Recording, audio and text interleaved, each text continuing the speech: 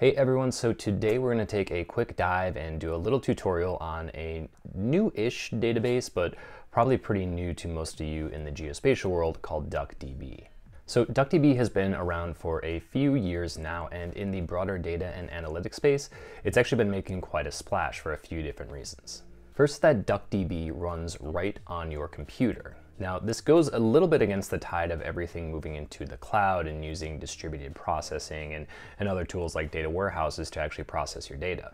So the central idea behind DuckDB is that our computers have increasingly got more and more powerful. We have more CPU and can process a lot more data right on our actual computer. Yet at the same time, we find ourselves moving things into the cloud and spending a ton of time actually setting up the infrastructure to process our data. So one of the creators of DuckDB, Hannes Mohaes and others, created this tool with these ideas in mind at CWI Amsterdam, which was coincidentally enough the same place where Python was thought up. Now, if we take a look at the DuckDB homepage, you can see some of the core principles and tenets of the project here. The first, that's completely simple. There's no dependencies, there's APIs for different languages that you might use like Python or R, and it processes everything in process. And basically that means it's very, very fast. You create multiple different file types like CSV, Parquet, and as we'll find out in a minute, new support for geospatial file types, and it's completely written in native SQL. It's incredibly fast, which we'll see in a minute. It has this vectorized query engine, and it allows you to do all these processes for analytical tools compared to other databases that are transaction-based. This means is that aggregations and all these different queries that you might run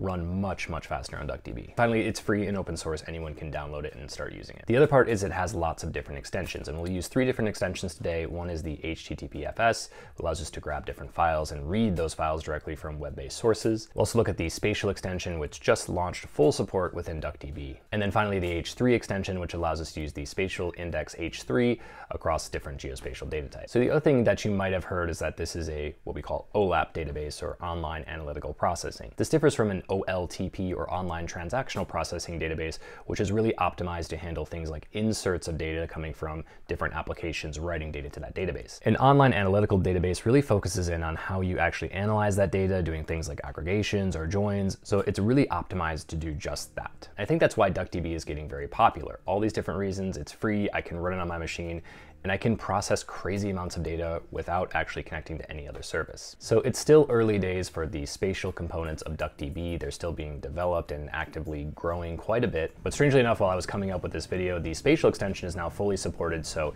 you don't have to build and load the local extension. You can actually just download that and use it right from DuckDB itself. All right, so let's jump in. I'm going to switch over to my computer. We can take a look at some different use cases and a few resources that'll help you get started.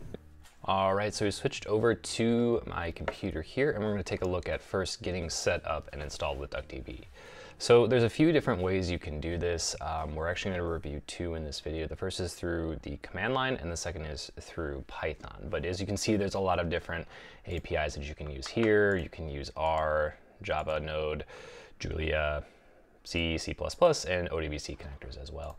So the first is with command line. Now I use Mac OS, so what I'm going to do is actually use brew install DuckDB to do that through my command line. Otherwise, you can use different options through Windows or Linux if you use those operating system. Now within Python, it's actually pretty simple. You can just use pip install DuckDB, and then you're all set up and running from there. We'll take a look at how that works in a minute, and then how to actually set up a database and use those between the 2 different tools from there. So I've actually already installed DuckDB, but if you were doing this for the first time, we can actually zoom in here a little bit to make this a bit bigger. And if you have Homebrew installed, you should be ready to go. If not, you can go ahead and do that as well, but I just have to go brew install DuckDB. It's probably gonna tell me that I've already installed this, which is no big deal. So we'll go ahead and I'll see, hey, you've already done that, and we're ready to go. So as you can see here, we have version 0.7.1, which is the one I'm using as of this video. Now, one resource that I used when I was getting started was this video. It's a beginner explainer for DuckDB. It's from MotherDuck, which is a tool that's building a serverless version of DuckDB. So there's actually a section of this video that shows you how to set this up with your favorite code editor. In this case, I'm going to use VS Code. It's a really simple setup, so that allows you just to keep it as simple as possible, nothing too crazy going on. So that's actually the workflow that we're going to use to set this up. So I've set up a folder where I'm going to keep all my different data, open that in VS Code. I've called it Quack to stay on brand here with DuckDB.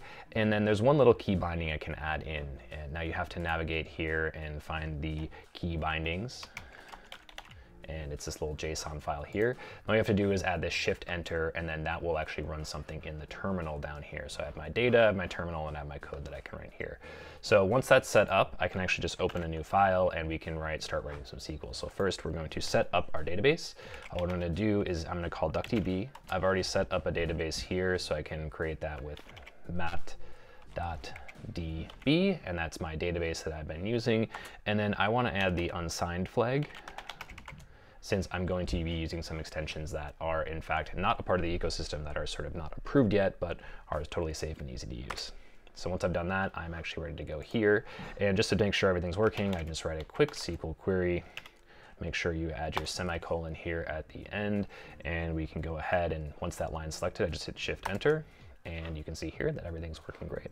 So let's go ahead and save this file, and we'll just call this our new, so let's call this video.sql, and we'll be ready to go. All right, so now that we have our DuckDB instance set up, we need to install our 2 spatial extensions. So the first one we want to install is DuckDB Spatial, which is the spatial extension for DuckDB that's maintained by DuckDB Labs, the group that created DuckDB. The second is our extension for H3, which is actually built by one of the creators of H3, that is right here. So literally, as I was in the middle of putting this video together, a few days ago, they actually announced that the spatial extension for DuckDB is actually going to be supported natively by DuckDB, which means that it's going to be a simple install. You can just call it when you have the proper version of DuckDB installed with install spatial, and then actually load spatial. But I have the older version, so I'm just going to continue to use that. You can read all about that here, which this blog post is actually really helpful to understand what is going into the spatial extension and how it works. And you gotta love the title, Post Geese. There's a lot of different duck/bird references here, so little homage to Post GIS there. The other extension we're looking at is H3. This one you do have to build the bindings for, which can be tricky depending on if you've used this or not. If you're on a Mac, you're gonna need Xcode installed, so you can use the make commands. Effectively, all you wanna do here is clone this repo, so git clone from here. Once you're in there, you're going to navigate into that file and do git submodule update, make DuckDB release, and then you can build it from there. So we can actually take a look at the commands to do that. So I've actually already done that before, so if you needed to run that command, you can actually go over here. You can copy your GitHub clone command here. I'll navigate back into my main folder here. You would just clone that repo, go into that repo, and then what you can do is actually take those commands that are in the README file here. So you're just going to go git submodule update, and init.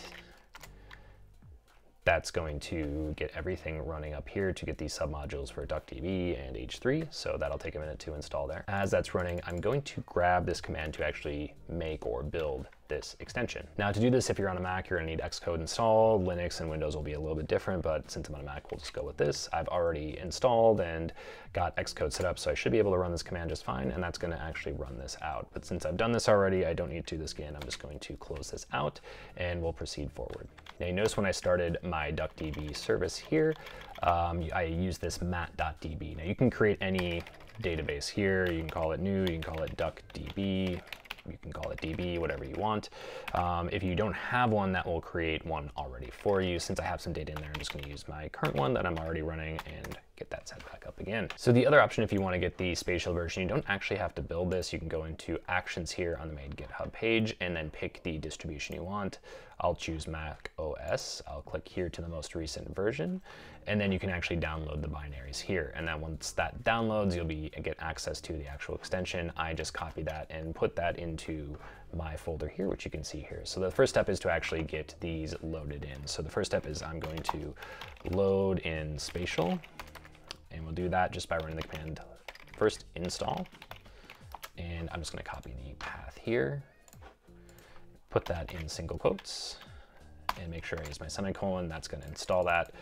And then next step is, oops, don't want that there. And we'll actually just run the command to load that in. So that's all loaded now. We should be able to now create a point with our query. So we'll just go select st point, and we'll look at all the commands in a minute, but just for simplicity's sake, oops. Let's see what we got here. And yes, we have a point. It is a valid geometry, and there we go. So that is all set up. The next step is that I actually want to load in the H3 library here. So we'll go load H3. So to get the location of the H3 extension, I can open this up. You want to go into this build folder, build release, and then you'll see it right here. I can once again just copy path, and I'll run those same commands here. So I'll go paste this, and we'll do the same here. So let's load that in, and then load here. This is one of the commands that we provide as a testing one within the GitHub repo itself.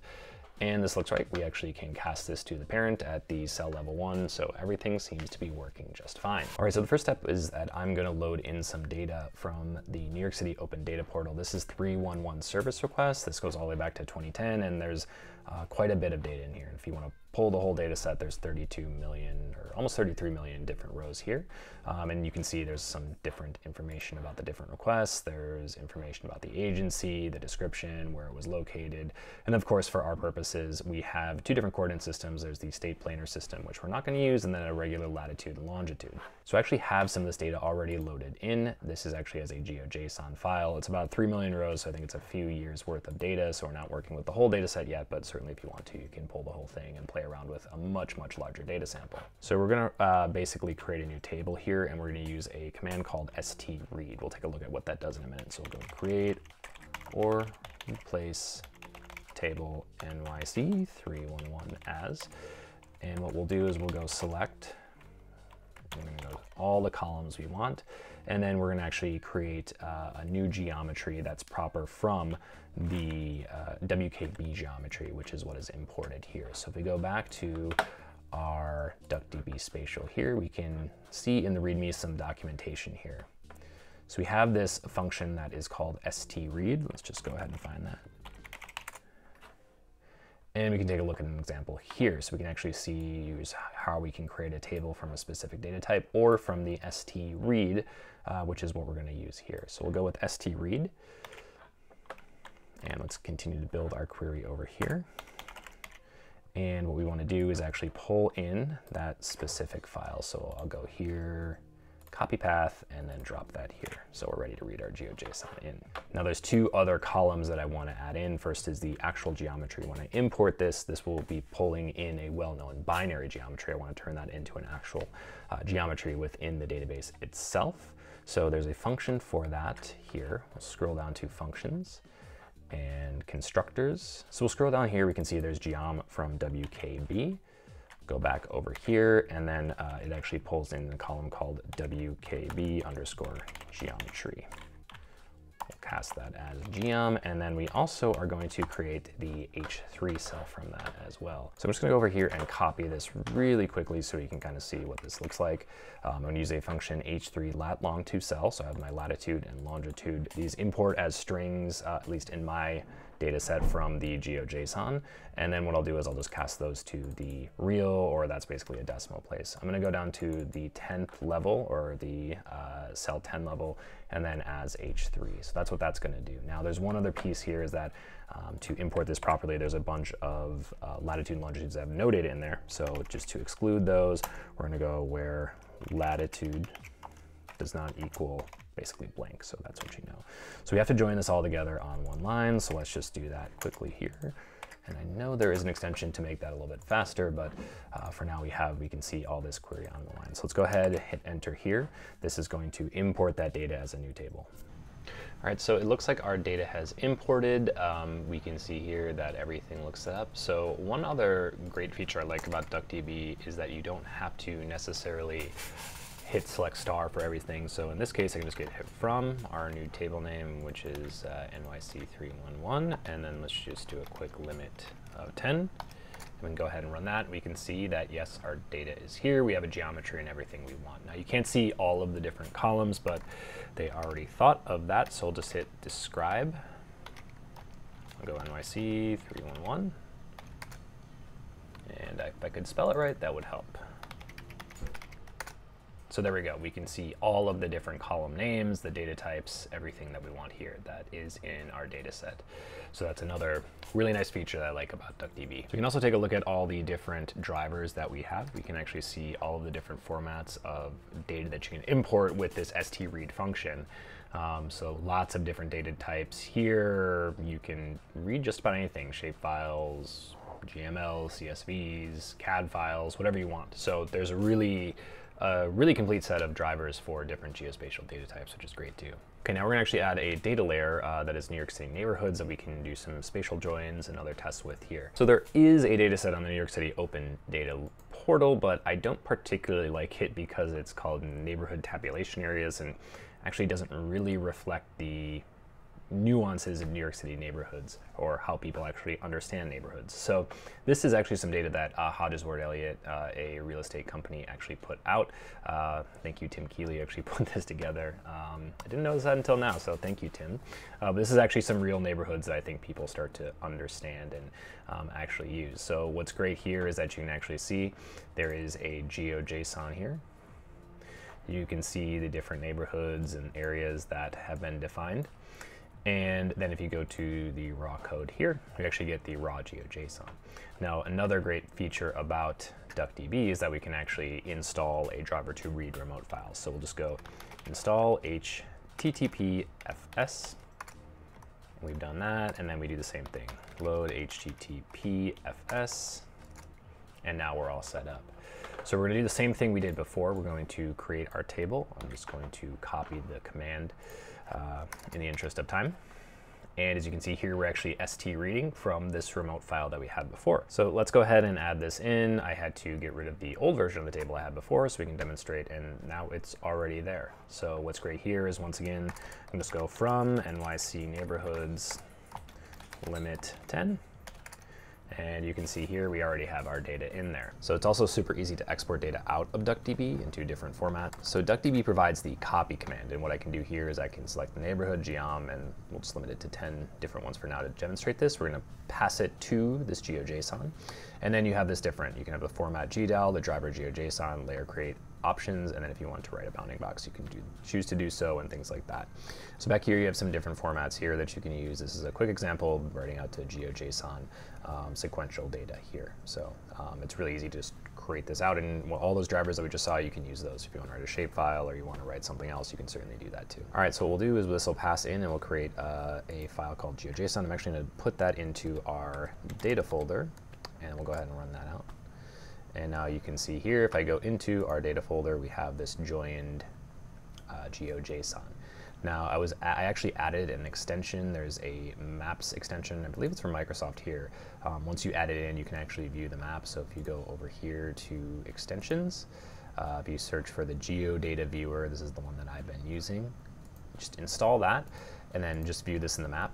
What I love about this is it actually just opens up a fresh Kepler GL map, and you can do anything to just quickly style this here. So it's really easy to write a query, write it out to data, and then quickly see it on the map. There's really not a whole lot that you actually have to do to make this all work. So it's all there and ready for you to use. What I also like about this, if you actually want to just save this as an HTML file or the data or the map here, you can just export this out and host this or do whatever you want with it. It's really easy just to query, create map, and go from there. It's pretty simple, but it works. All right, so there's another feature that I really want to call out here that I think is probably one of the most interesting things about this extension, is that currently that geometry data type that you saw is the same simple features or SQL model that has been pretty much used for years. It's the OGC, simple features access, and SQL standards, right? So this is the same thing we use in PostGIS or SpatialLite or pretty much any database or data warehouse that you might use. So since those standards have been implemented, there hasn't been a lot of change to those base geometry types or these simple features. Now, this paragraph right here is, I think, actually pretty important, is that they're providing what they call a non-standard specialized columnar DuckDB native geometry type. And what that means is just a native data type to DuckDB that optimizes and uses what DuckDB is really fast for. So that has points, polygons, lines, and then this box 2D structure. This is two-dimensional data only, so it'll work great with vectors or any sort of geospatial data that you have. And ultimately, what we should see is that this will perform faster. Now, it's only in early stages in terms of what's implemented, so we can actually go back here and see where that is implemented. If we scroll all the way to the bottom, you can see anything with this duck in it is using that native point 2D or line string or polygon data type. So we can actually cast to that data type, which is what you'll do. And there's only a handful of functions that actually use it. There's centroids, we have a lot of point data, but this one, st_distance, is one we can actually check and compare. Does the native type or the point 2D, polygon 2D, all these different data types run faster than the native geometry types? So let's go ahead and give it a shot. So what I'll do, we'll just call it here, point 2D testing. And what we'll do is we'll actually alter our table and add a new column. So we'll go alter table NYC 311, add column point, and we'll use the point 2D data type. So let's run that. We have our new column, and we'll just update that. So update, set point, and we'll just cast that geom column to point 2, underscore 2D. And now we should have that there. So what we can do, let's just quickly see how many rows we ultimately have. So let's do a select.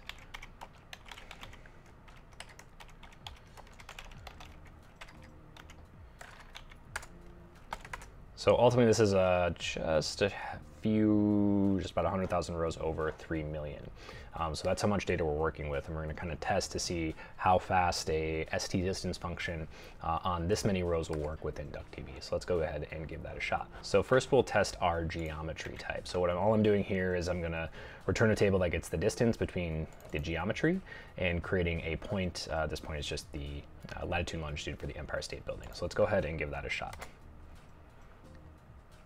All right, so you can see that that was very fast. There's actually a timer that we can implement with the .timer on. There we go. And let's give that a shot again. All right, so you can see that took 0.66-ish seconds, 6.58 seconds. So a little over half a second to run on the geometry type. All right, let's give that a shot with the point function. Copying this from some earlier work that I did. And we're going to do st_distance with the point data type this time, and then we're going to translate the st_point into point TD, and we'll see how fast that takes. And that was a lot faster. So this went down to 0.125 seconds. That's pretty fast. In other tests, I've actually had this run even a little bit faster than that.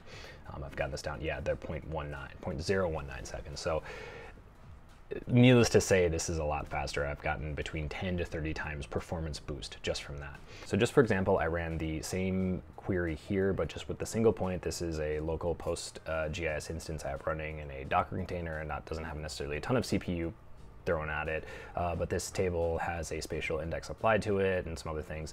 I do have to create that point on the fly, so there may be some efficiencies gained there, but ultimately, I mean, this is 1 minute and 20 seconds to run this query just from the pure geometry, compared to about half a second within DuckDB, and then far less compared to like 1/10 of a second or even less, you know, using the new native DuckDB data type. So you can see why I'm particularly excited about the new geospatial data types that are going to be within the DuckDB spatial extension. I guess the next question to ask is what happens if we scale this up a lot? This is 3 million rows, and just for reference, that was calculating the distances on 3 million rows in 0.019 seconds, which is incredibly fast, right? And this is just the power of how fast this is. So let's try this out. We're going to actually grab, first of all, 10 random rows from our original data set. So we're going to select the unique key, and then the key from this query here, measure the distance between the two, and actually figure out what that is. So this should, in turn, you know, multiply the values times 10. So, you know, basically 31 million different rows. So let's see how fast this takes.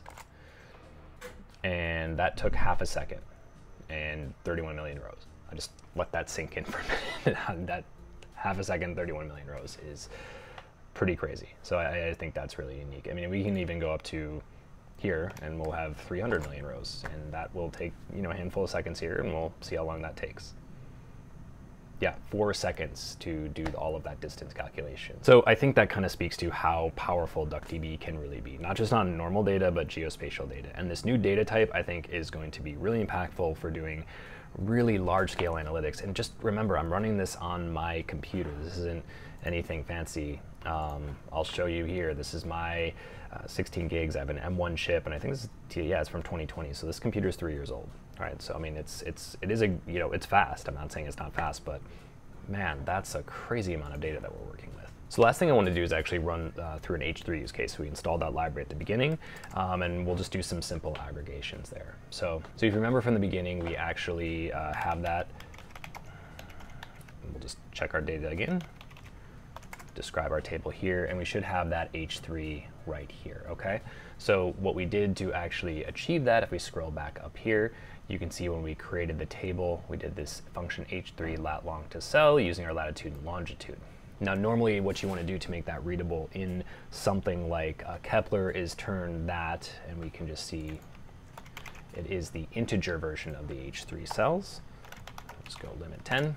And you can see here we have this integer, right? Now this is still, like I said, early days. The function that I was trying to use to turn that into the hex, string ID, which is what you would normally see with an H3, it did not work. I think there's some binary cross issues, and I logged an issue in the GitHub repo, so hopefully hear back on that soon.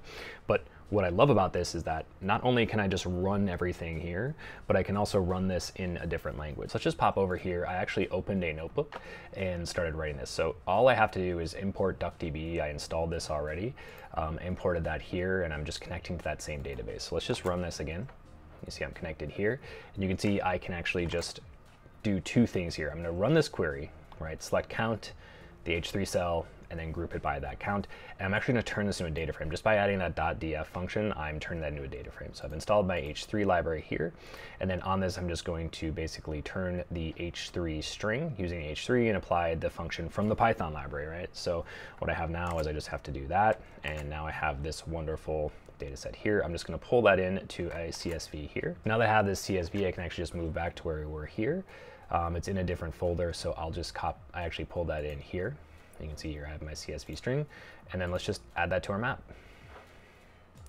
And here it is, our aggregated as H3 strings NYC311 calls. So this is really, so let's say I wanted to just look at where there were incidents of noise, right? So I can just limit this complaint type. We'll go like, and we'll filter that to noise. Here I have to escape this properly, so let me just do that now. So that's all I have to do.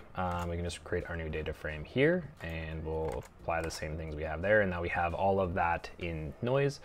We'll just add a new CSV. And done. We have a new CSV that we can then pull back in here. So small mistake, I just had to fix the location I want to write that file to. We should see that here now. And then once again, boom, open a map. And here is a map, but this time just with our noise complaints. Now you can write as many of these files as you want, right? I can do this for, different dates. I can do this for specific things, the different incident types. I mean, the options are really just limitless here, which I think is the really cool part. So before we go, there's two other resources I'd like to call out. Mark here has done some great work writing on geospatial DuckDB. His blog, tech.marksblog with 2gs.com. It talks about the DuckDB spatial extension and geospatial DuckDB. He wrote this on April 9th. I'm on May 2nd now, and it's already implemented as a native component within there. So you can see how fast things are moving here, which is really great to see. So check this out. There's some different I used a lot of his tutorials here to get up and running, so thank you, Mark, for that. So and also check out this post. This is on MotherDuck, which is aiming to be sort of a serverless version of DuckDB. This is Big Data is Dead, and kind of explains why I think DuckDB can have a major impact in the space and in the sort of modern data stack that we see today. So check this out. I think it does a really good job of explaining why these things are out there, and yeah, give it a read. I think it's really worthwhile. Okay, so that's it. That's everything I put together today for our dive into geospatial DuckDB. I'm really excited about this. Just look at the amount of data we were able to process. It was the simplest setup I think you could possibly go through. Once these ecosystem and things expand for geospatial, more functions are implemented within that native data type. I mean, the possibilities are really limitless here. And I think it's going to be really cool to see how this grows and expands over time, but it's ready to use. You can start using this and downloading and playing around with it today. It's great for data processing. It simplifies things, and everything's in SQL, so you can just have one standard language to do this. And the power here is just crazy, the amount of data that you're able to use. And there's so much more I didn't even touch on. You can use partition files, you can use Parquet files, there's all these different things. You can pull data from cloud data storage. There's just a lot. So take some time, explore it. I'd love to hear how you're using it well, but hopefully this gave you a quick introduction to this tool that I think is going to be really, really great.